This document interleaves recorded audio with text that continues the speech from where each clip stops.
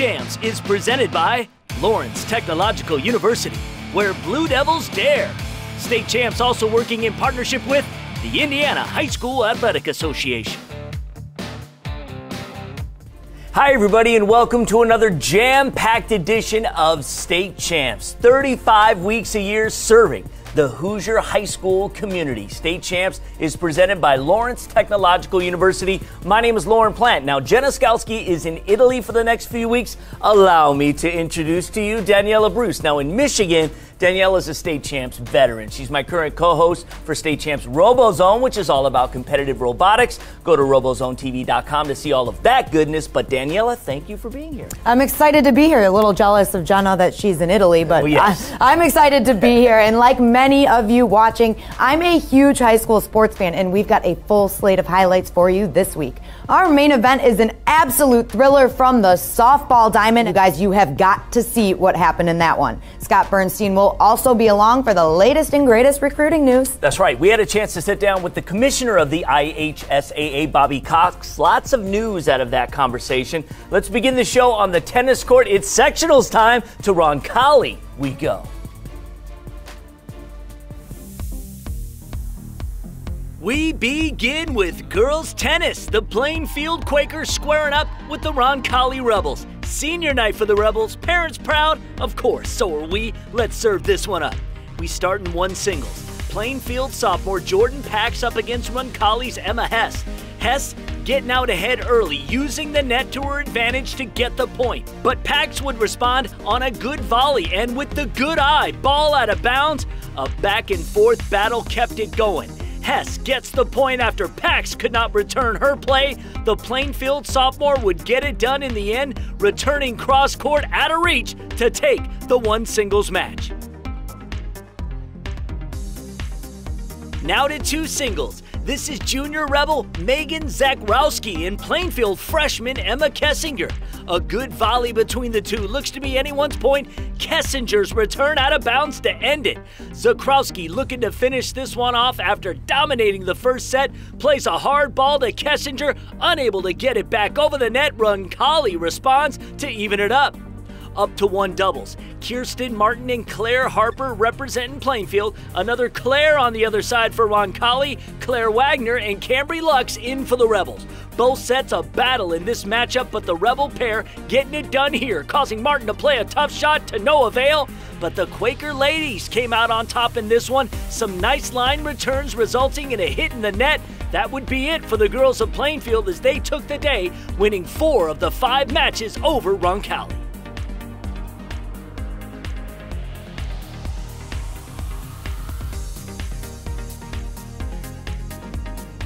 I'm Gabe O'Neill here as we hit the field for some boys lacrosse.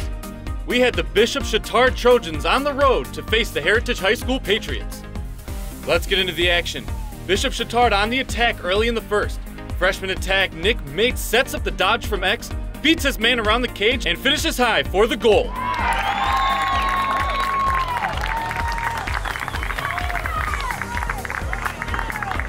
Heritage now looking to answer.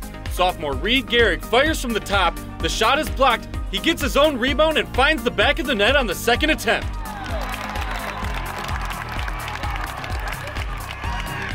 The Trojans pushing in the second quarter now. Hank Mason gets it behind the net, looks to feed, but is knocked down. Junior Andrew Squire is there to pick up the trash and finishes in close despite taking the hard hit. Patriots in the second half making things happen. Senior Eli Hastings finds Garrick, who fights through his defender and lights up the board for his second on the contest. But the Trojans would finish this one out in the end as senior Will Freiberger's alley dodge pays off as he finds Twine with the nice on-the-run shot. Bishop Chatard pulls out a close victory over Heritage, 11-9 the final score.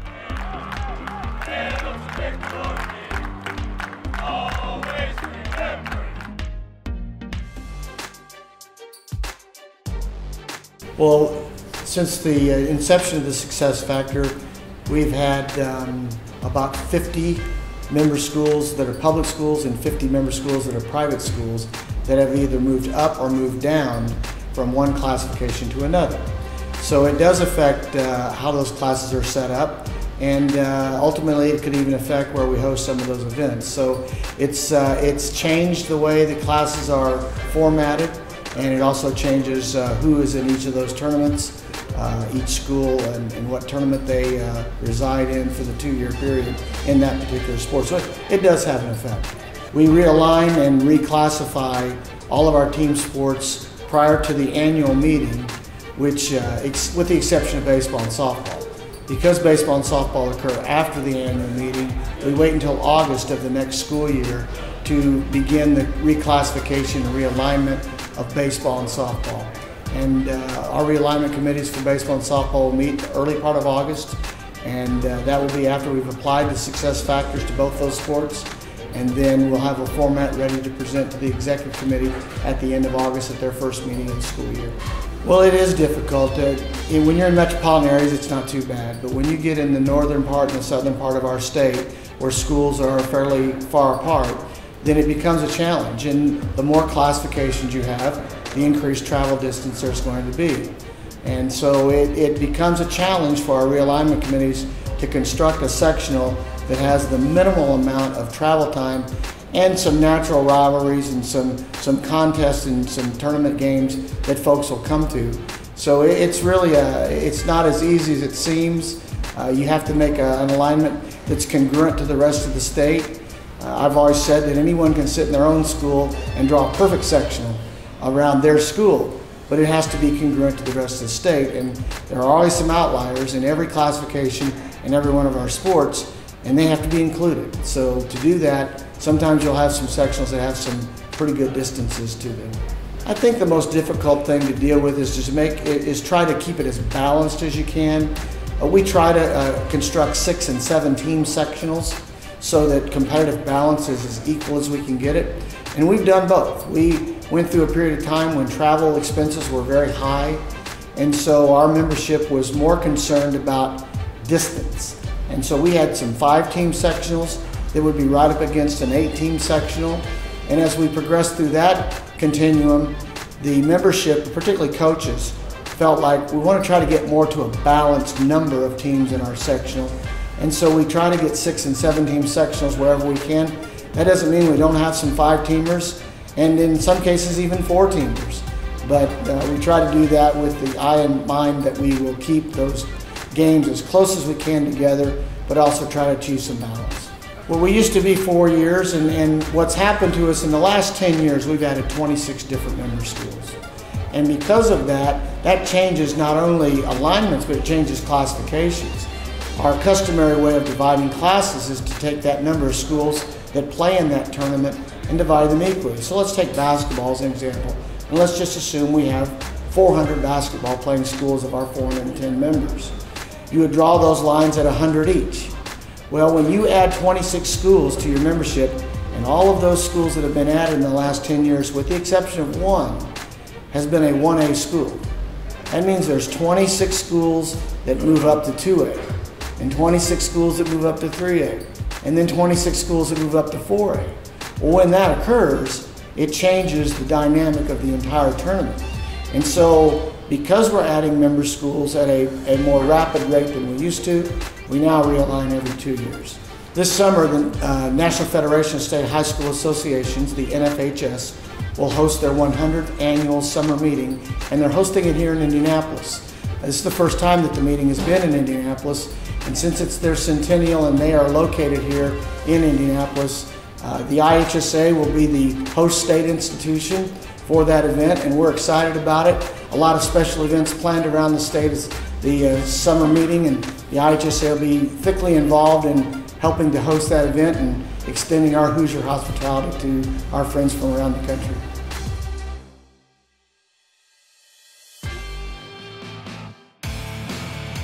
If you love state championships like we do, you have got to check out our special long-form state championship highlight shows. Already this year, we've done it for wrestling, girls basketball, boys swimming, gymnastics, and of course, boys basketball. It's all on our website, statechampsnetwork.com, as well as our Facebook and YouTube channel.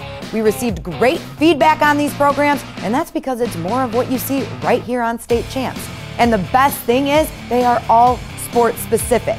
We'll be delivering digital championship editions for every spring sports state finals, and those will drop 1 week following each finale. We head to softball and much more when State Champs returns.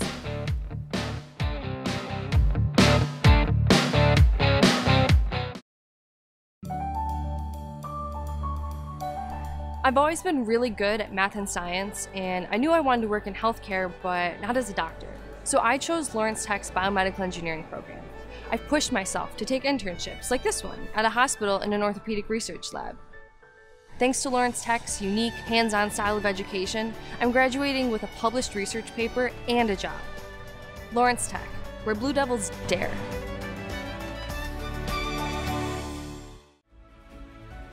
I love working for Stryker. I'm genuinely excited to come to work every day. We support each other and look out for each other. I love Stryker because we are like a family.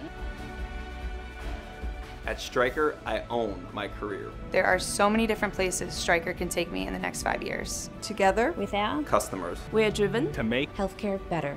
Great people with a strong mission and values can accomplish great things together. Want to know what I like best about playing basketball for my high school? I like it because it's a place where my friends get to see me play. I like it because I'm playing for someone besides myself. I'm playing for everybody in my school and every person in my community. Indiana high school sports.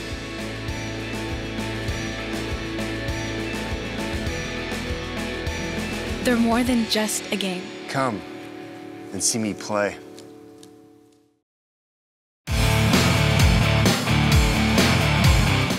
I'm Sean Belegian here as we hit the diamond now for some baseball as the Tigers were hosting the second-ranked Columbus North Bulldogs. Bulldogs added early with Grant Trickle in scoring position, no outs. Junior Homar Takuchi grounds to third and gets thrown out at first, but still scores Trickle for the first run of the contest. Junior Adam Chapman up now just a little bit later with one on at second, and the 1-2 pitch, he swings and drops it into shallow right field. That would be good enough to get the runner home and take an early 2-0 lead. Second inning now with the Bulldogs up 4-0 after a couple of errors from the Fisher infield. Trickle now up to bat, no outs, man on third. He cracks one through the middle gap, scoring Kyle McIntosh to extend their lead to a nickel. Now, fourth inning, Columbus still rolling. Trickle back on at third with catcher Austin Bode at the plate. He sends that one right back up the gut and into center field for an RBI single. Bulldogs increase the lead to 6-0. Tigers now at bat in the fifth, down by 5 after scoring on a pass ball. Freshman Dominic Olivero steps up big here, driving one back deep to the center field wall, scoring the runner all the way from first. Still in the fifth now. Tigers gaining some momentum. Runners on second and third. Shortstop Nick Lukic up to the bat. He wastes no time driving the first pitch into center field. That would score both runners, and Fishers is right back in it now, only down by 2. Columbus keeps things going on offense, now up by 3 in the 7th. Man at second with Reese Harmon up. The lefty rips one to first, who makes a great stop, but the throw is off to the pitcher, and the error would allow the runner to score. For Harmon to get an extra base, 8-4 Bulldogs. Final frame for the Tigers, runners on the corners. Lukic does his thing once again, getting the ball to drop into right center, and that would score J.J. Woolwine. 8-6 now after a pass ball scores one more. Senior Daniel Owens comes up clutch here with 1 out, 2 on. His big left field shot would score Lukic to pull the Tigers within 1 run. But the rally comes up just short as the final batter pops out to Bode. Columbus North escapes a close one with Fishers 8-7 the final score.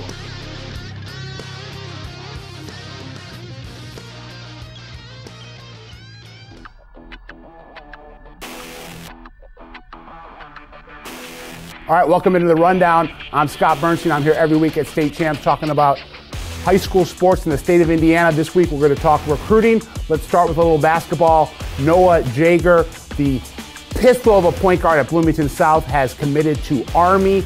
Tough as nails out of the backcourt, a feisty floor general, just the prototypical pace setter, smart and savvy.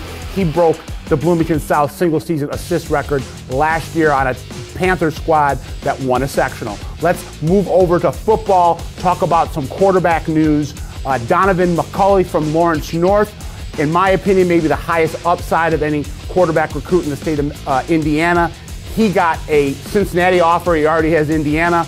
Over in South Bend at South Bend Adams, Ira Armstead, one of the hottest recruits this offseason, has already picked up 20 offers, just got Princeton. Most of his offers right now come from the mid-major ranks or the Ivy Leagues. I expect the big boys to start sniffing around soon with this dynamic dual threat. Threw for over 2,000 yards, ran for over 1,000 last season as a junior. Then let's move over to Brady Allen, the Fab Frost from Gibson Southern. For my money, he's the best overall field general prospect in the state of Indiana right now. He's recently taken visits to Indiana, Purdue, Virginia Tech, Notre Dame, and Ohio State. Right now, he's got offers from IU, Purdue, and Va Tech. Threw for 2,500 yards and 30 touchdowns last year as only a freshman. The future is crazy bright for Brady Allen. Let's now finish off with some guys on the line in the trenches. East Central's Luke Collinsworth, 6'7", 300 pounds, just a mauler at the point of attack. He recently picked up Indiana and Purdue offers. And then Rodney McCraw from Elkhart Central, defensive end, just raw potential, raw power, raw instinct coming off the edge, going after quarterbacks. 50 tackles as a sophomore last year, 5 sacks. He just picked up an Indiana offer. Check back next week on The Rundown. I'm Scott Bernstein.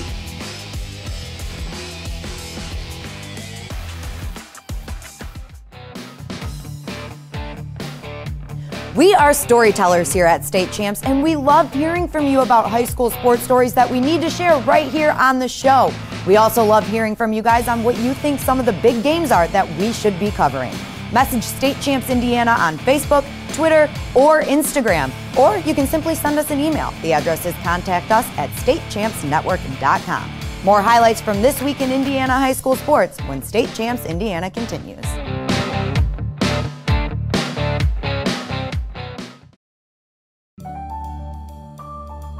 I admit it, I love working with money, negotiating, and making big decisions. That's why I'm majoring in finance and economics at Lawrence Tech. What's truly amazing about the education here is the small class sizes that give me easy access to my professors who truly care about my future. They even helped me get a great internship. And I was able to fulfill my lifelong dream of playing college golf. Lawrence Tech, where Blue Devils dare. Welcome to Hungry Howie's. We ordered one of the new stuffed flavored crust pizzas.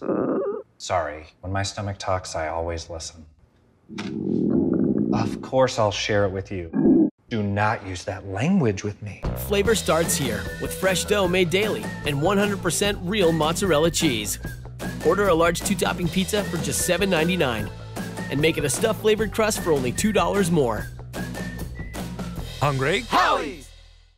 Since the dawn of man, storytelling has been the most effective and engaging means of communication. Whether gathered around the warm glow of a fireplace or the family television set, a compelling story has always moved people to action. At Yellow Flag Productions, the Emmy-winning storytellers behind our television programs are now helping clients create content that emphasizes their people and passions. Let us tell your story and share it with the world.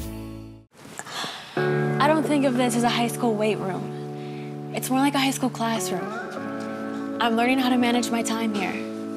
I'm learning that it's important to have goals and that it takes persistence and commitment to reach them. And I'm learning that the best way to lead is by example. Indiana high school sports. They're more than just a game. Come and see me play.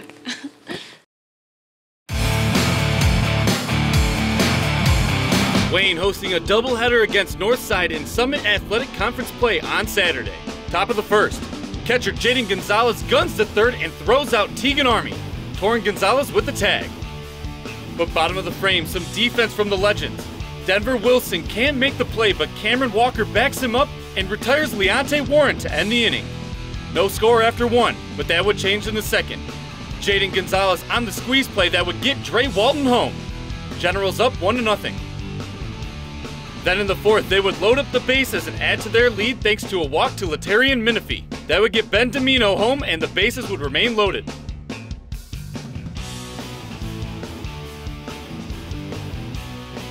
On the next bet, Alfonso James clears him. He shoots one into deep right field, and the 3-run double makes it 5-0 Wayne, and that caps off a 4-run frame. Next inning, though, North gets one back. Max Miser singles to right. That would be enough to score Chris Bauer, and the Legends were on the board, now down 5-1. Bottom of the 5th, Domino with the liner to left, and Walton would come racing home to make it a 6-1 lead. Then Johnny Carvajal provides some insurance. A deep drive to right that gets Domino to cross home plate, and the Generals would go on to win Game 1, 8-2, earning their second SAC win of the season.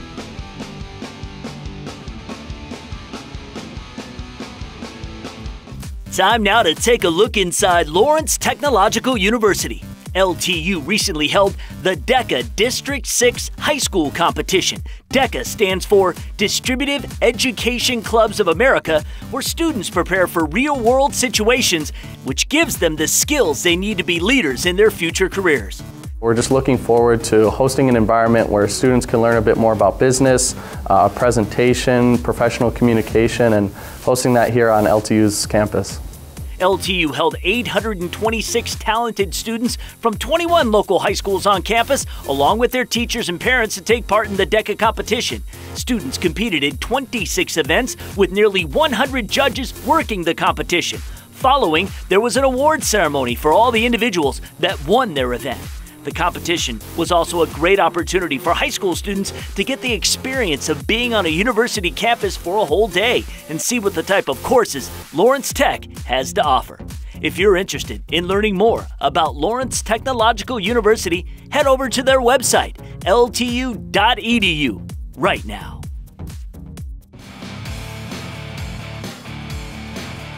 If you love esports and you love League of Legends, check out the replays of our State Champs esports season. Over 50 schools from Indiana and Michigan are taking part in this league and the tournament championship this weekend right here at Lawrence Technological University.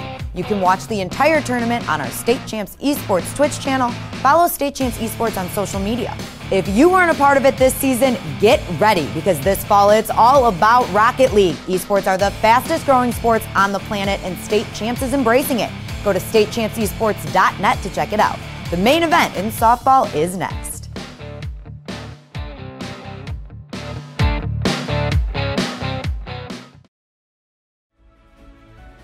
I love working for Striker. I'm genuinely excited to come to work every day. We support each other and look out for each other. I love Striker because we are like a family. At Striker, I own my career. There are so many different places Striker can take me in the next 5 years. Together, with our Customers. we are driven To make healthcare better. great people with a strong mission and values can accomplish great things together. Welcome to Hungry Howie's. We ordered one of the new stuffed flavored crust pizzas. Sorry, when my stomach talks, I always listen. Of course I'll share it with you. Do not use that language with me. Flavor starts here with fresh dough made daily and 100% real mozzarella cheese. Order a large 2-topping pizza for just $7.99 and make it a stuffed flavored crust for only $2 more. Hungry? Howie's! I chose Lawrence Tech for the architecture program and volleyball team. Architecture is a great fit for me because I love math and design.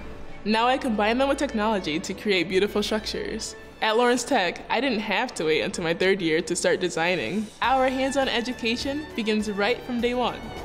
And I'm really excited about LTU's Design Center in Detroit. Lawrence Tech, where Blue Devils dare.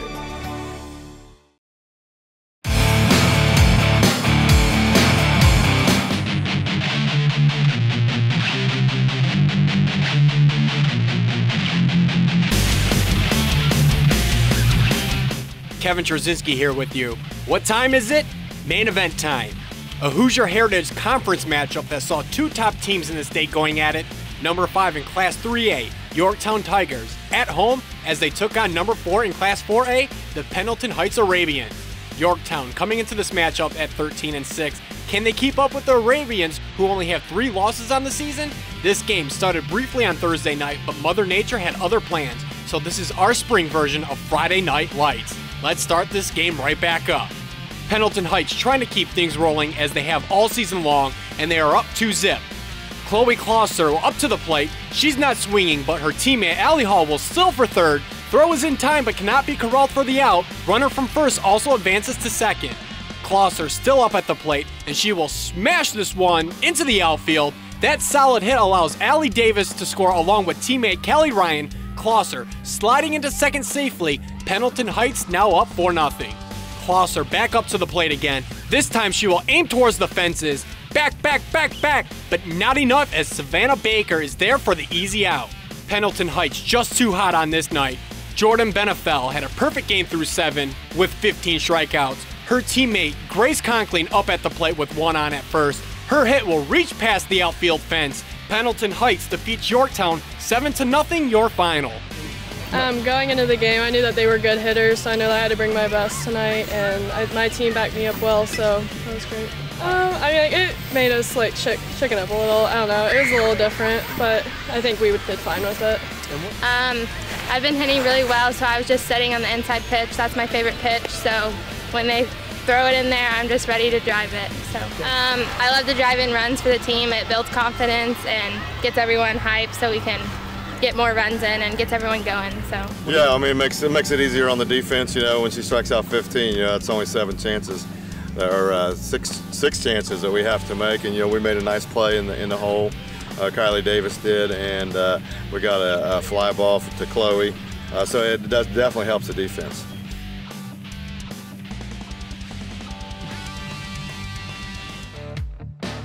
All right, guys, we're done for this week. I want to thank Daniela Bruce for jumping in the host chair this week. If you liked her, good. She'll be here next week. If you didn't, too bad. She'll be here next week.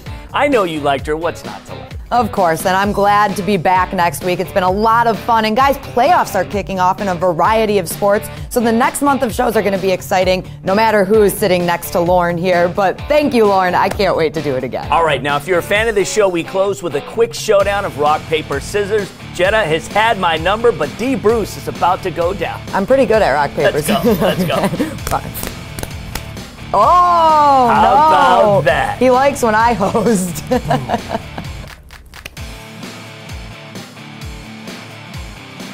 State Champs is presented by Lawrence Technological University, where Blue Devils dare.